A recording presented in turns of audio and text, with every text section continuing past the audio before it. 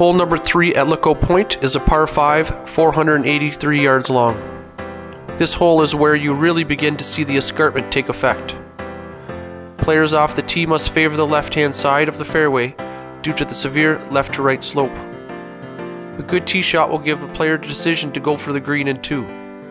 A risk-reward decision can leave the player with the opportunity for eagle putt or fighting for par if you miss your second shot. Once on the green, players will be challenged to figure out what is uphill and downhill. Seeing is not always believing in this green.